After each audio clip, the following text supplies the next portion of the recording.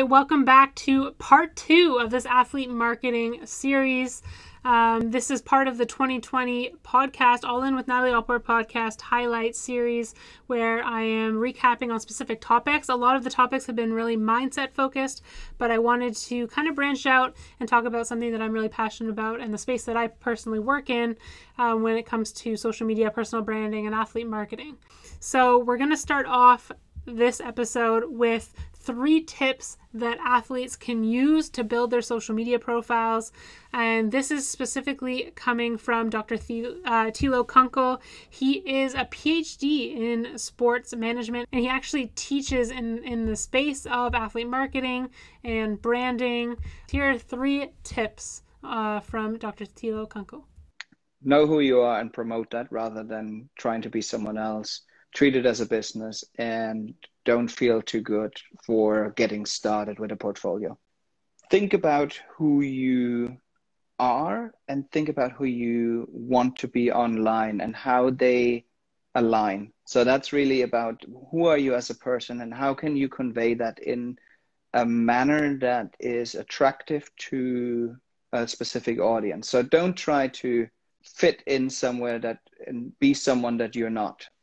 Find the audience that likes who you are natural, and then treat it as part of your business. Probably the second part, as in, if you were paid to do this every day, would you spend the hour, or would you spend the half an hour, or would you just say on Sunday, I'm going to take 3 hours and I prepare my post for the week. So the scheduled one, the writing it out, and so on. And then number 3 is don't feel like you're too good for building your portfolio. You still need to demonstrate that value to sponsors. They care for what you can do for them rather than about you. It's really about them. So don't feel like you are too good to build a portfolio based off something if you don't have it yet.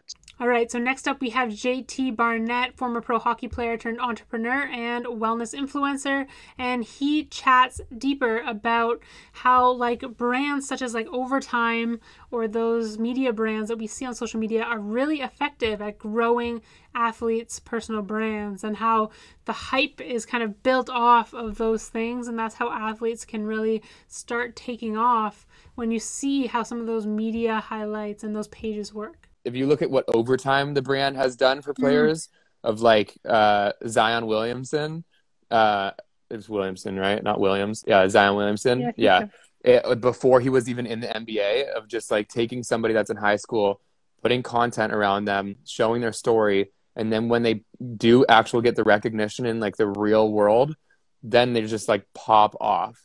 And I think that just is going to expand so much more, especially with junior guys and college guys, and with places that are aesthetically appealing. I think we want to talk about college hockey. I think that all of the West Coast right now is not used at all, aside from Arizona State University.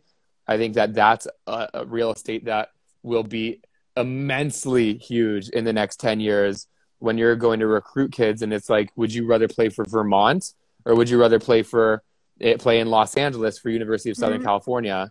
I think that that's just a no-brainer for a lot of kids in a bargaining chip that makes sense for me. So once that starts to shift, and then a kid's in Los Angeles and he's on one of the better colleges and he can make money off of himself, for me, that just is a lot of synchronicity for stuff to pop.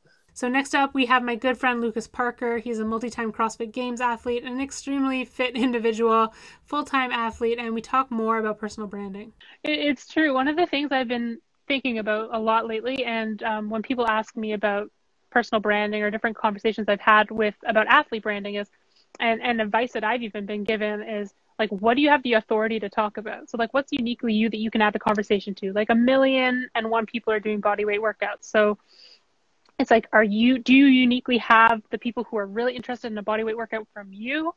And do you have the authority to speak on that? Or is it best hey, I don't need to add to that conversation, but I could talk about warming up for the bodyweight workouts, or the mindset about staying motivated to do the workouts. There's all these different angles, and I think everyone has their own unique place where they have their unique twist on things that they could add instead of just trying to copy and do the exact same thing as everyone else just to jump in on it. Yeah. So how do you find out like what that is for yourself? Yeah, I just think it's like it's thinking about like what's unique to you and what do people ask you about a lot. Like I know for My me when beard. I was snowboarding, a lot of people would ask me like, how did you get these sponsors? Like how did you get connections with these companies? And then they would ask me, how do you train? Because I was like really strong for a snowboarder and really fit, and it wasn't like really big to be training. It actually is, Right. it's pretty anti-culture to train as an action sport athlete. A lot of them are like, Yeah. no, it's not cool. And I was like in the gym every day after snowboarding, and I was like, whatever, guys. Yeah. So yeah, those are like a lot of the questions I got about like Huh. preventing injury and Oh, cool. mindset and all those things. And so like after, years of, I think it takes a while to come to terms with it, because I know like I've helped a lot of people with sponsorships and different things, just emailing them back and giving them advice, but I never actually pursued it as like, hey, I could help people with this. But Mm-hmm. after a while, I think you start to see like where you feel, you might actually have a voice and like some advice for people.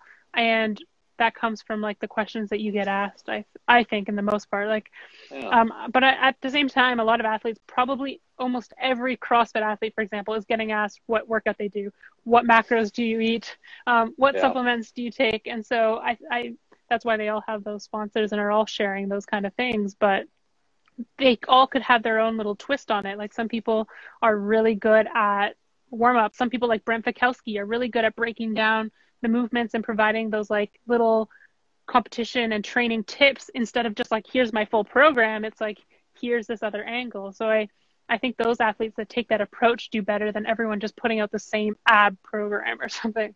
Right. Yeah, I think that makes sense. So what you said about people asking about sponsorships, like, I think there's kind of two angles there. Like, do you ever find yourself like someone's asking about sponsorships and the kind of the question is like money based, right? Like, hey, how do I get paid like for just like what I'm doing? And so is that like a good question or an okay question, or is your internal reaction like, well, I mean, if you're worried about money, right, you like for you answering that question, do you ever like look at the athlete and be like, well, I think you just kind of need to get like better, and then you won't really need to worry about that? Or like, so like, how do you, as an athlete asking and wondering about sponsorships, how do you know if you're good enough to warrant like advertising and sponsorships on your shoulders? Right. Yeah, that's a big one for sure. Like especially for a lot of the younger athletes, like in action sports, it's like a kid who's like 12 and they want a sponsor. And then of course when it comes to CrossFit, usually you're like in your 20s. So it's a little bit of a different age group. But yeah, it's a pretty common question. And actually when I was maybe 2 years into snowboarding, I reached out to my local skate shop and I was like, hey, I want to get on the team. I like submit all these other things to them. And the interesting thing about it was like they said no, because I was I was pretty early on, but I had sold them kind of like on my story and my mission. So like I was like listen, I know I'm here. Like I was pretty self-aware of knowing that I wasn't like the best yet. But I said, hey, I'm a young snowboarder, like the only one female in Ottawa who's like doing this. This is my mission. I want to get to here. And then within like a year or two, they saw my progression and saw like I was on that path. So then they came back and were like, yeah, like we do have a spot on our team for you. And so I think that's like, it's never too early to build a relationship. So if you can just, start talking with someone and not necessarily making an ask, or if you do, at least keep that conversation going so that, if you're a young athlete and you're new to the sport, don't go and say like, hey, I want to get paid, or I need this sponsor because I need to pay for this competition. Just try to get a relationship going, build your connections so that when you are at that level and you've already talked to them and showed them like, this is my mission and I'm going this, like, to here, they might not wait until you're like already up here. They've seen that you've already made that progression. Nice. You're on that path. But if you just join them like here and, you're going here, but you didn't show them when you were here that this is the path you're on, they don't have a way to gauge, like, have you been improving? Have you not been? How are you going about, building those connections? And I think that's a pretty big one, is like, you could be the best athlete in the world, but if you can't market yourself to a company or actually show them that you're invested in the relationships, you're not going to get as much as you could if you were just, talking to people, opening the doors up for when you do get to that level. Yeah, I get what you're saying. I think that's really good advice. Yeah. Okay, so next we talk with author and former professional basketball player Malcolm Lemmons, and we talk specifically on tips for young athletes when it comes to social media. We talked a lot about the foundational elements. I think being genuine and authentic with your platform and the story that you're telling is point blank number one. Understanding and having a direction for where you're trying to go, what your vision is, I think is really important. So, what is your why? What is your objective with all this? Why are you doing it? And then also understand your values. What is your brand values? And then another key would probably be your brand positioning statement. So, I mean, there's tons of athletes out there who play your sport who are just like you. What makes you different? Why should a brand want to do a deal with you? Why should somebody give this opportunity to you over another athlete?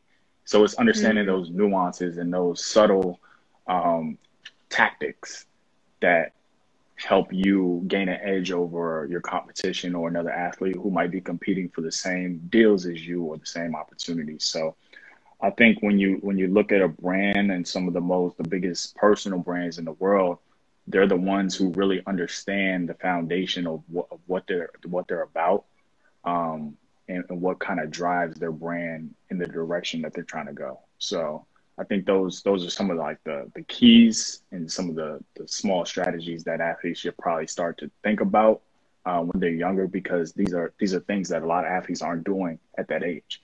But when you do it, you kind of create that separation. And by the time you're in high school or college, brands, opportunities are knocking at your door because you did the groundwork, you laid the foundation, and now you start to see the reaping the benefits and rewards and the fruits of your labor. So, following with the trend of tips for young athletes, I asked similar question to JT Barnett about his tips for young athletes when it comes to social media, and here is what he had to say. I was blessed that I was into other stuff, so I would be going super hard into my creative stuff, and I know that probably some of the kids listening are into things more than just sports, especially now. I would try to spend so much time understanding what else I enjoy. If that's video games, go hard at streaming and gaming for a bit. If that's doing TikToks or content or starting your own YouTube channel, my little brother and sister have both started their own TikToks and love doing that. So awesome. Or if it's something that might not be so creative, but is something learning how the stock market works, or learning how money, just other things that you could be interested in as a kid that doesn't have to be your sport. Take time to do that right now, because as soon as everything opens back up, you're going to be diving so much harder back into that sport that you couldn't do for so long, or that whatever it is that you couldn't do for so long. So take the time right now to see what other stuff am I interested in that will help me be more well-rounded and be better at that sport in the long run. Next up, I had a chat with Max Klemenko. Now, Max is a viral TikTok star. He has almost 2 million followers on the app TikTok. Now, he makes very edutainment type content, so educational mixed with entertainment. And so he's a little bit of a different niche than what you usually see on TikTok, and he's really owned this niche by being unique. And so in this clip, he talks specifically about why being unique is so important and how you truly are your personal brand. No one's going to care. No one's going to watch. I've been looking at some kind of creators, and, we can talk about this kind of off camera, and some of them have a very smart way of getting hype in order to eventually get impact, right? So it's there is a, if I come out and I'm just okay guys, so listen, you really have to wake up early and stuff like that to succeed and stuff like that, but okay, bye, no one's gonna care, no one's gonna watch. And even if I make it great with all of the details and no one's gonna watch, but okay, add the hashtags, smile, clean up, have a cat, research what makes people watch stuff, pop a balloon, do this, do a sound, do a transition, all of those elements, they aren't necessary for the impact, but they are, because it's that's how you get seen, right? And also it's you kind of, in terms of mental fitness and stuff like that, you kind of have to pick your battles, right? So there is no disrespect to people who are beautiful, that are famous for being beautiful. I don't think that's a good strategy. I've seen people do that, and they're deeply unhappy. So I don't think it's a good strategy at all. On the other side, if you are an athlete, you post athlete stuff, great. Makeup artist, great. Cosplayer, great. I'm just not those people. I could be a prank person, right? I'm very kind of I don't get shy. I'm very kind of socially fine. So I could be doing like pranks in public, and maybe I will. But it's just like I just want to do a certain type. So if it's a prank, then it's going to be like a social experiment about something, you know. Because I think there are better people that are doing this stuff. Like, you know, I'm not going to be David Dobrik at like comedy vlogs. But right. David Dobrik will not be me when it comes to like this particular type of video, because he's not me. He didn't have my experience. All right, so next I had Baily McDonald. She is a Canadian snowboard athlete, and we talked a little bit about some of her tips when it comes to sponsorship. Yeah, I would give advice to like kids who are trying to get sponsored to just like not push it on them, because companies don't like that, but and be professional with them. Whatever it is, like make a video, write a little like report, not a report, but like tell them about yourself and stuff, just stuff like that. Just be yourself with them. That's all they want. And give them value. Yes. Yeah. Yeah, no, I really like that too, because I think like a lot of people, they go, even actually, so there's like one of like my clients in the agency, they got a message from a kid who wants to be sponsored for something for tennis, I think the other day, and just seeing his response, I was like, well, because I know like he's a young hustler and he's like me back in the day, I was like, I'm gonna respond to him and give him the email of who he should contact. But like if I was actually the company, I probably like wouldn't respond, because the way he put it was all like, you know, I'm this age and I need to have a sponsor because I need to do this and this. And I was like, well, if you're just talking about yourself, like that's no way to start any sort of relationship. Like you need to either like just start a relationship, like how you kind of had, where you had that connection with somebody and they kind of got you in the door. And then also like, proving that you can provide value. Like, you know, for me, it was like reaching out to a company and being like, hey, like you are in like fitness and health. You don't have any snowboard athletes. And if you want to break into the snowboard scene and people who are training, like I could help you get into that market. And versus, if I just went and said like, hey, this is my results and I need money to get to this next event.